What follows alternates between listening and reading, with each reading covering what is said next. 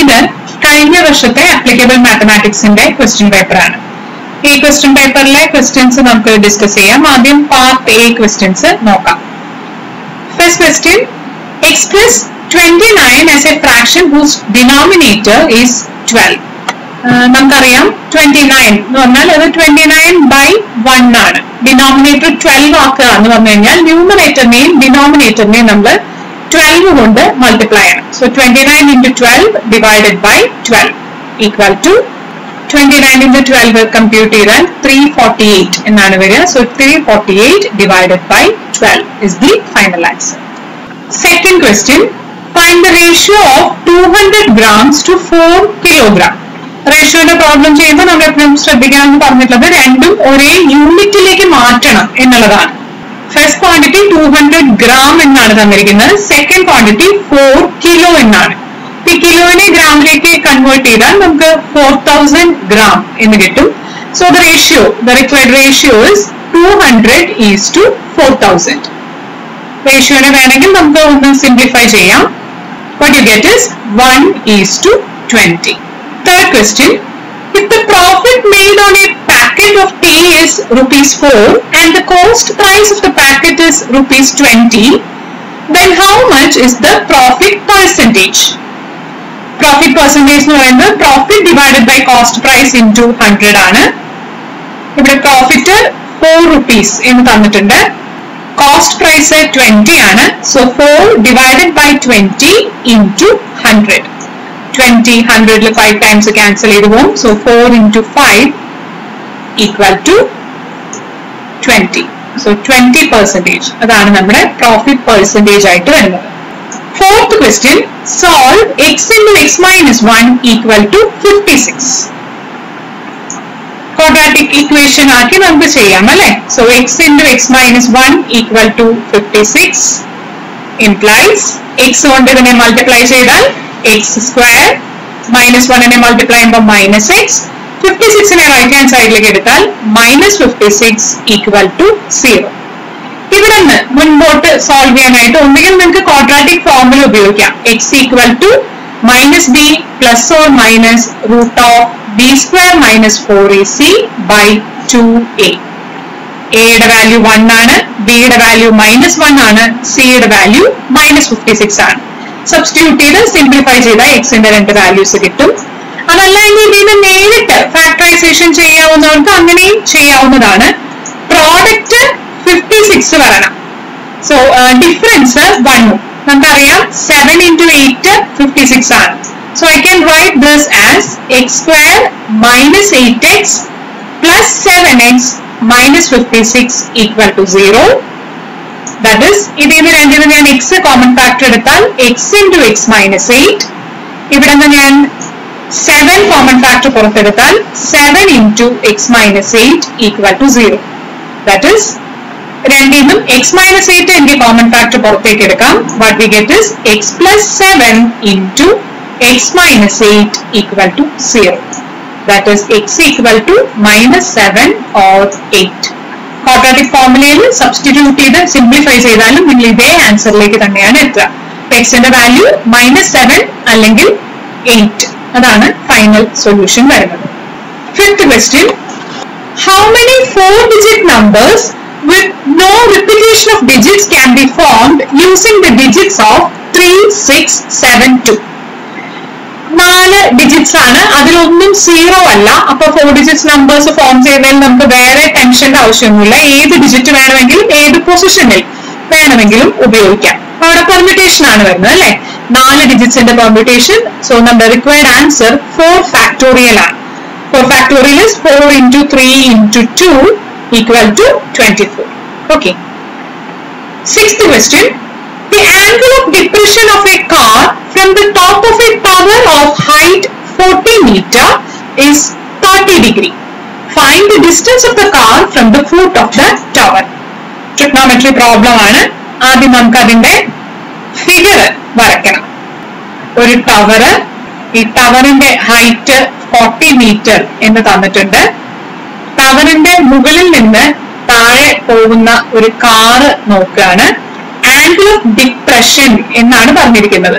അതായത് ഈ ആംഗിൾ ആണ് 30 ഡിഗ്രി വരുന്നത്.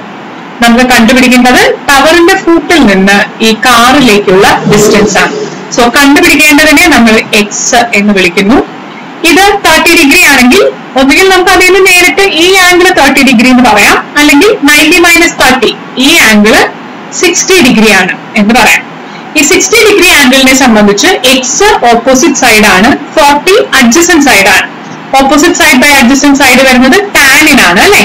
So tan 60 degree equal to X by 40. That is tan 60 degree എന്ന് പറഞ്ഞാൽ √3 ആണ്. √3 equal to X by 40. So X equal to 40 √3. So required answer is the distance of the car from the foot of the tower is 40 √3 meters. Unit എഴുതണം, മറക്കരുത്. തന്നിരിക്കുന്നത് മീറ്ററിലാണ്. So final answer മീറ്ററിൽ വരും. Next one, find the simple interest on rupees 700 for 6 months at the rate of 6% per annum. ഫോർമുലയുടെ direct application ആണ്. Simple interest compute ചെയ്യാനുള്ള formula PRT by 100.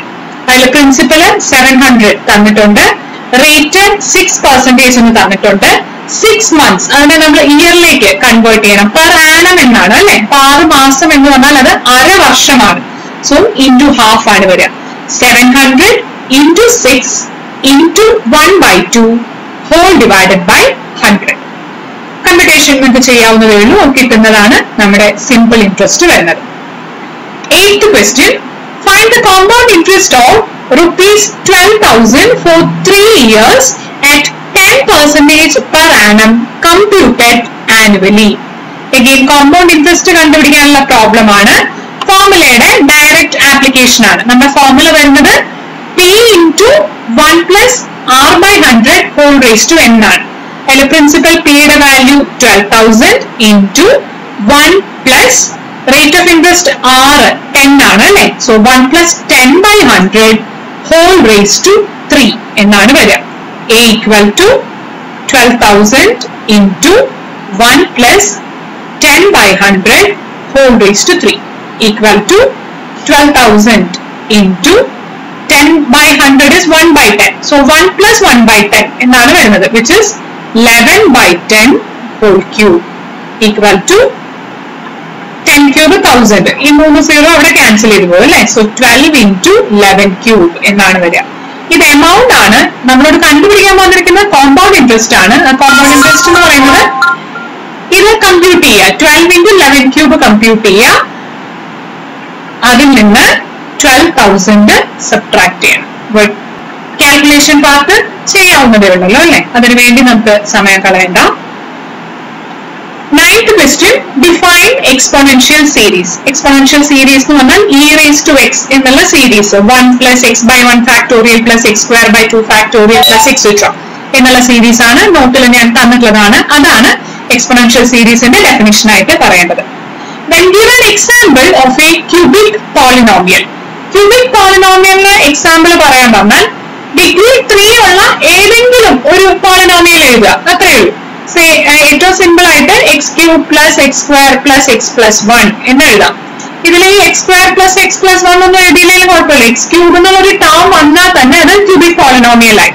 നിങ്ങൾക്ക് ഇഷ്ടമുള്ള coefficient ഇടാം. അവിടെ ഞാൻ എല്ലാം 1 ആണ് ഇട്ടത്. അങ്ങനെ വേണമെന്ന് ഒരു നിർബന്ധമില്ല. നിങ്ങൾക്ക് ഇഷ്ടമുള്ള കോഎഫിഷ്യന്റ് ഇടാം. x³ ടേം ഉണ്ടാവണം, അതിന് നോൺ സീറോ കോഎഫിഷ്യന്റ് ഉണ്ടാവണം എന്നുള്ളത് മാത്രമേ ആ എക്സാമ്പിൾ എഴുതുമ്പോൾ ശ്രദ്ധിക്കാനുള്ളൂ. ശരിക്കും 2 മാർക്ക് ക്വസ്റ്റ്യൻ എന്ന് പറയാനുള്ളതൊന്നും ഇല്ല.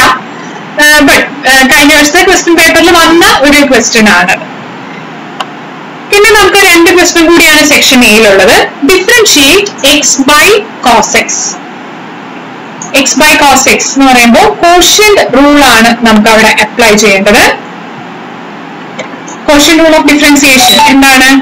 d by dx of f of x by g of x equal to g of x into f dash x minus f of x into g dash x divided by g of x whole square.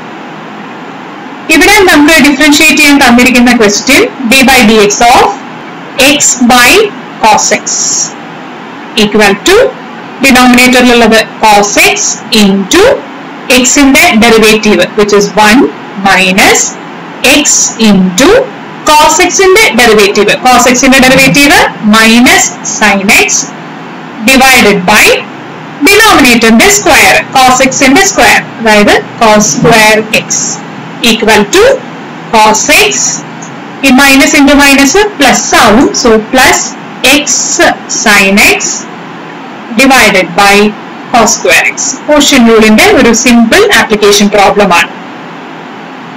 സെക്ഷനിലെ last question e raised to sin x ന്റെ derivative എന്ന് പറയുമ്പോൾ അവിടെ നമുക്ക് chain rule of differentiation ആണ് ഉപയോഗിക്കേണ്ടത്. e raised to sin x, e raised to anything derivative e raised to തന്നെയാണ് അല്ലെ, e raised to x ന്റെ derivative e raised to x തന്നെയാണ്. So what we get is e raised to sin x into sin x ന്റെ derivative ആണ്, sin x ന്റെ derivative cos x ആണ്. So e raised to sin x into cos x into e raised to sin x എന്ന് എഴുതണമെങ്കിൽ അങ്ങനെയും എഴുതാം. അതാണ് അവിടെ ഡിഫറൻസിയേഷൻ വരുന്നത്. സോ ഇത്രയുമാണ് സെക്ഷൻ എയിലെ ക്വസ്റ്റ്യൻസ്.